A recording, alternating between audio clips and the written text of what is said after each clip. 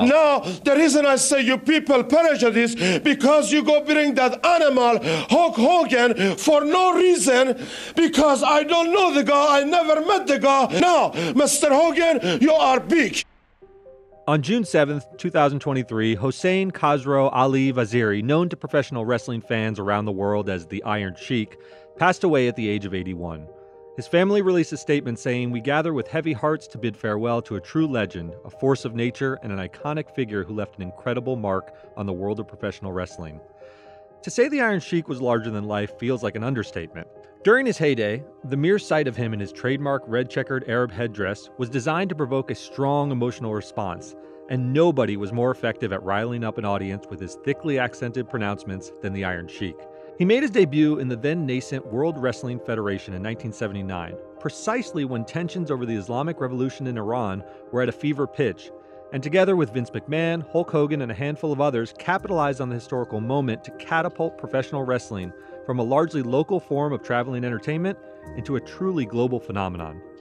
By adopting the persona of the Iron Sheik, he gave wrestling exactly what it needed, a true antagonist for the ultimate all-American hero in Hulk Hogan. It worked so well that the rest of American popular culture seemed to copy the blueprint. Think of Rocky draping himself in the American flag and fighting the Russian menace Ivan Drago in Rocky IV. And the Iron Sheik was at the center of it all. To true wrestling fans, his presence was just perhaps even more important to the rise of Hulk Hogan than Andre the Giant, who may have legitimized the superhuman strength of Hogan when he body-slammed him in WrestleMania 3 in 1987, but the Iron Sheik is the guy who built Hogan into a legend in the first place several years earlier in 1984, and you just heard that clip, when Hogan took the belt from the Iron Sheik and was the first wrestler to escape the Sheik's patented camel clutch. And far from gently retreating from the spotlight in retirement, the Iron Sheik remained in the popular consciousness for decades after he left the ring, turning in memorable interviews on Howard Stern and fully embracing the mantle as the ultimate heel long into the new millennium. But outside of the ring, Khosrow was a devoted family man, a loving and dedicated father to his 3 children, and devoted husband to his wife Carol for 47 years. It seemed to many that the stability of his personal life served as a sort of bedrock for him, allowing him to really lean into his villainous persona without ever losing himself fully in the role. And maybe there's some truth to that. What's undeniable is that the outpouring of tributes from family, friends, colleagues, and fans around the world in the immediate wake of his passing serves as a testament to his enduring legacy and underscores how this death left a hole in the wrestling world that can never truly be filled. I'm Derek Kaufman. I'm Jason Beckerman. And this is a special episode of Last Days, The Iron Sheik.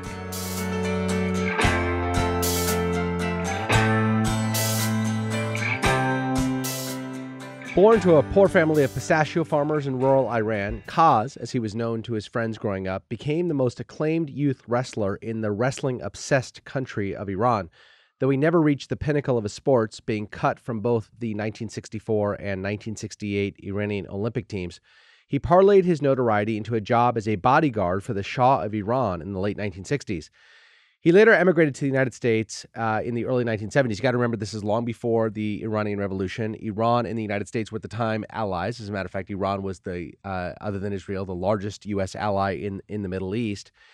And Kaz began training with the American Wrestling Association after his arrival in the United States. He was coached by legendary wrestling trainer Billy Robinson, who, so it happened, was at the same time working with a young American wrestler by the name of Ric Flair. Kaz had trouble breaking out with fans, performing only in preliminary matches before scant crowds until, in the late 1970s, famed wrestling promoter Vern Gagne suggested he adopt a heel persona and lean into his Middle Eastern roots. So as Derek alluded to, he shaved his head, grew a pointy mustache, donned a headscarf, and curled-toed boots. He went by the moniker at the time, the Great Hussein Arab, is what he called himself, which is his character in the late 1970s. It's sort of interesting. He called himself the Arab, that awful term denoting an Arab, and also then later became the Iron Sheik, Sheik being a name for... It's a regal title. It's a regal title for Arabs. Persians, Iranians are not Arabic. Right. They are, but he well realized the American audience would not recognize the distinction between somebody from Iran and somebody from an Arab nation. And so he just, again, leaned into this persona in an effort to be what he was, a showman. Yeah, look, the world of wrestling in the early 80s, it's hard to talk about it without talking about these ethnic stereotypes that they used. I mean, Iron Sheik was the biggest example, but he wrestled in tag team with a guy named Volkev, who was the Russian menace, right? I mean, he was a guy who came out to the Soviet anthem. Right. You needed clean heroes and villains, and that's what really popped wrestling. Now, these weren't sensitive portrayals. They were deeply ethnic stereotypes, but the way he pulled it off, he just became so larger than life. He and Volkov would win matches, and then he would scream, Russia is number one, Iran is number one, death to America, and then spit when people would chant, the audience would chant USA, USA, and he would spit on the floor. It's hard to imagine this happening today. I guess it could, but it's sort of hard to imagine leaning so far in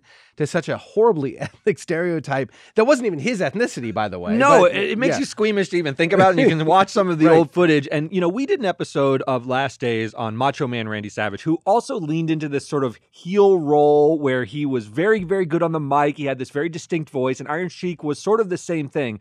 And there's this old episode of Howard Stern. There's a clip on the internet. We're going to play you part of it. It is profanity laced, but I wanted to give an indication of just how villainous and how committed to their roles they really were. So a guy calls in who may or may not be the actual Randy Savage, and the two of them just go at it. Macho Man Randy Savage is on the phone. Fuck the Macho Man Randy Savage. Let him talk. Macho. You jabroni, yeah. The reason why your wife don't fuck you is because she wants a real man like the Macho Man Randy Savage. Fuck you and fuck your wife. I have a tenant. Fuck you, Randy Savage. All right. You gotta understand. He was the villain of villains, By the way, man. this clip, they're into their 50s now. Oh, yeah. They haven't wrestled in forever, and they're still bringing this kind of energy and feigned vitriol. I guess vitriol, feigned vitriol. I don't know. And they don't break character. No. That's the beautiful thing. I've told you, he was a family man. This guy was married for nearly 50 years. He has 3 kids. He was the rock of stability for his family. But when he would come out in public or go to an interview on the Howard Stern show, which really, I wanted to touch on Howard Stern, it really introduced him to legions of new fans. I'm a little bit young, actually, for the Iron Sheik, but I remember the Howard Stern interviews because he's such a huge personality. He never broke character. He would yell at the other wrestlers. He would tell you how much he hated Hulk Hogan, to the point where a lot of the stories about the Iron Sheik and Hulk Hogan are shrouded in a bit of mystery. Does he really hate Hulk Hogan? Oh, no. I think they really genuinely did not like each other, which happens sometimes in professional wrestling, in combat sports generally, where it's hard, especially wrestling, which is this bizarre mixture of reality and fiction, where typically, there's some sort of at least grudging respect. These guys really disliked each other. Yeah, you don't see any of the collegiality, the sportsmanship that you see in other rivalries and, major American sports. You really saw hatred, and that's what fueled the rivalry. It made Hulk Hogan bigger than he would have ever been. Well, let's talk about that point for a second. So in 1984, and you talked about this a minute ago, Madison Square Garden, the two of them face off.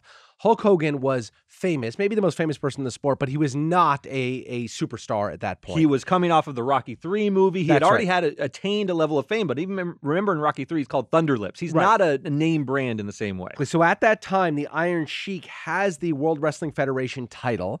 And Hulk, who was not actually supposed to be in that fight, and I apologize, I can't remember who it was that was supposed to fight the Iron Sheik in that match, actually had to step aside because of an injury. Hulk steps into that role, and he defeats the Iron Sheik, the hated Iron Sheik. The American audiences hated him. He defeats the hated Iron Sheik, and because of that role, Hulk Hogan, because of that fight, Hulk Hogan becomes the superstar of superstars, a household name that transcends wrestling by any measure. And it's largely because of that. And so it's hard to believe these two men, and by the way, the Iron Sheik becomes vastly more famous too as the villain to Hulk Hogan's hero. It's hard to imagine how these two didn't recognize that they desperately needed each other and had each other to thank for their incredible rises to fame. Yeah, I mean, he's Lex Luthor to Superman. They don't exist without each other in a very, very real fashion. But I mentioned it at the top. To casual wrestling fans, you think of Andre the Giant. You think of Hulk Hogan lifting Andre the Giant and slamming him, which was a hugely important moment. But it was really the Iron Sheik who already launched Hulk Hogan. By the time Hulk Hogan was slamming Andre the Giant, if you are in the know about wrestling, Hulk Hogan was already huge. It was sort of a fait accompli to sort of pass the torch officially from the Giant and show how big Hulk Hogan was that he slammed an actual giant. But he was already launched into the stratosphere by Iron Sheik. So I'm old enough to remember when Rocky III came out, and we had never heard of Thunder Lips. We had never heard of Hulk Hogan. I was a wrestling fan. I knew most of the characters. I'd never heard of him. He then becomes pretty famous, Hulk Hogan does, as a result of that movie. 84 comes along, and you have these various villains that are starting to emerge. The sport itself is becoming huge. And then you have this fight in 84 for the World Wrestling Federation title.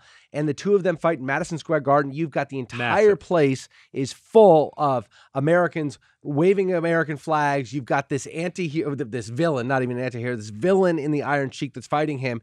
Everybody is caught up in anti-Iranian fever at the time. It's just hard to, if you're not old enough to remember, you don't really realize how much the United States public hated the Soviet Union and hated Iran, and these were the villains. And these two, he and Volkov were the two guys standing up for these two countries. We knew it was fiction. It didn't change the fact we didn't like it. That's right. They were the avatars of this ongoing political conflict. That was a very real thing. And you mentioned Madison Square Garden. This is where the biggest events in sports shows happened. How big it was. In '84, before the sport became what it became 4 years later, it's amazing that it filled up Madison Square Garden with zealot fans or people outside protesting the Iron Sheik, the whole thing. This is where Muhammad Ali had his big fights against Joe Frazier. So it gives you a sense of wrestling at really the center of American pop culture. Now, I want to talk a little bit about his legacy in wrestling, because he comes from an era in the 80s when he was the most popular, when you had these sort of gimmicky portrayals of ethnic stereotypes. Wrestling doesn't really look that way anymore,